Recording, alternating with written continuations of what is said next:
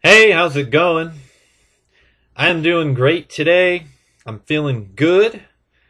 And in this vid, I just wanted to talk a little bit about coming to the place in your life where you just are ready to humble yourself and allow God to heal a lot of the shortcomings that are in your life, right? And this could be for any kind of recovery that's going on in your life, whatever you could be recovering from.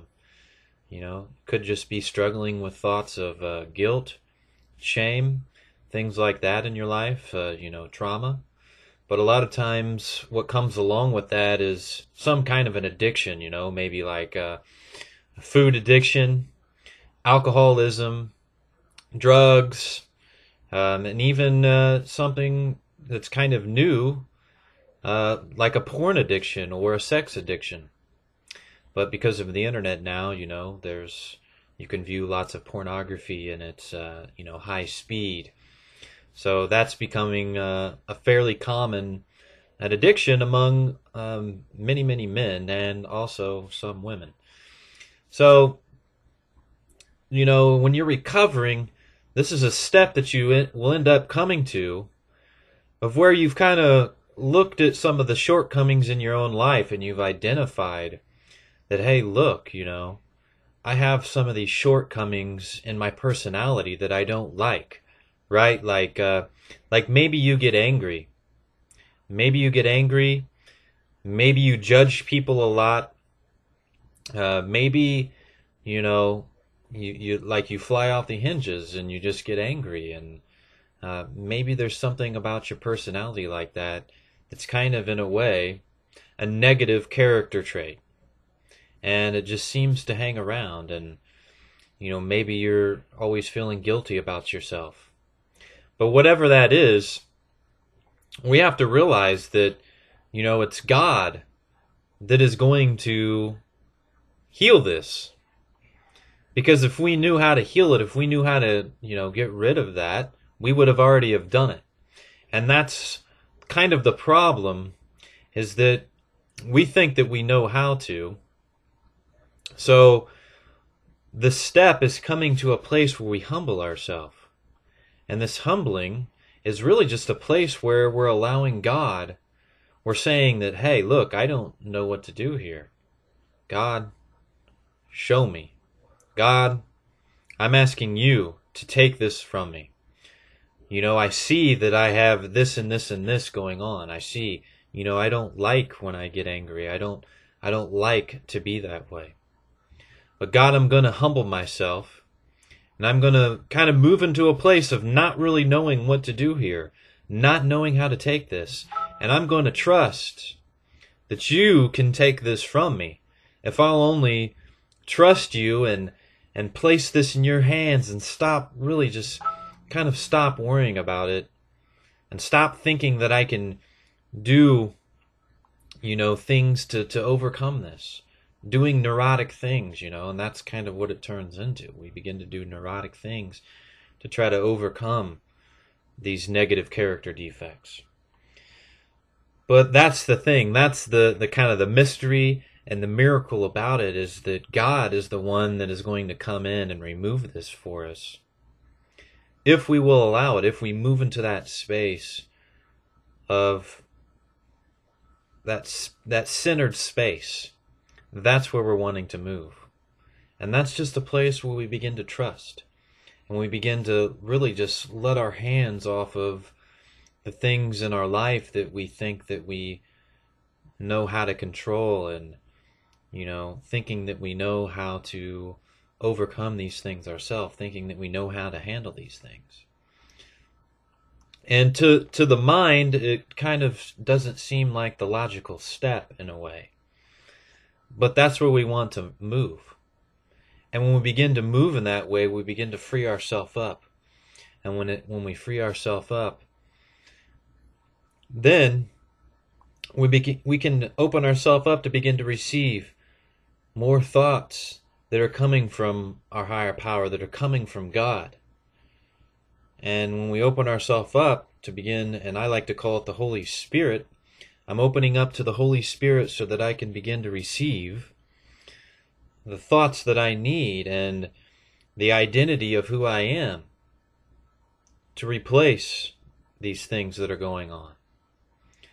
And maybe when I'm in a temptation to either give in to my addiction that I'm struggling with, or even one of these character defects, I can turn to this and I can practice giving it over to God, right? And when I practice that, I'm practicing giving it to God to heal it, and not myself trying to do it by my own willpower, right? Because when I continually do that, I seem to continually keep falling.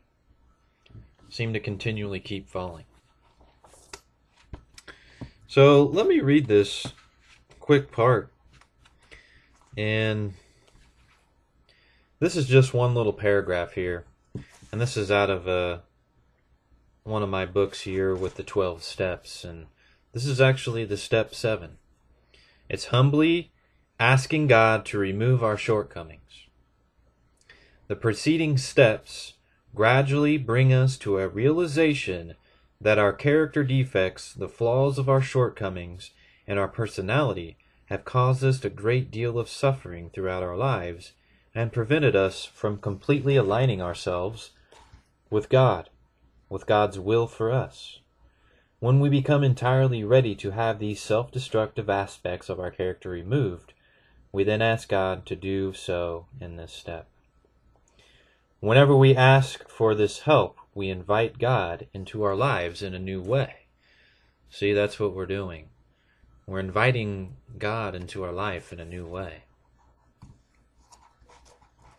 So really, this is just about self-honesty. It's about being realistic, about being honest about where we're really at. And in that honesty, that's a humility, that's being humble. It carries an air of humbleness about it.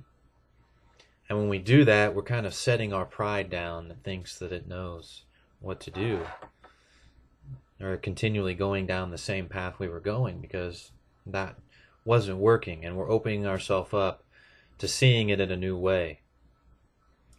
And hopefully, if we're really opening up to God here, He's going to show us, and He's going to heal us here.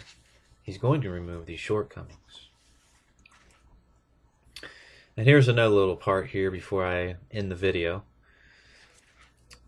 It says, we also discover that our character defects can become useful in God's hands. Our struggles with our own shortcomings help us to understand and empathize with the struggles of others, right? So it can help us. It can help us when we go through this, and we recover from this.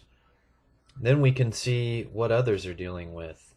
And we have more empathy for others. We have more understanding of what others are going through.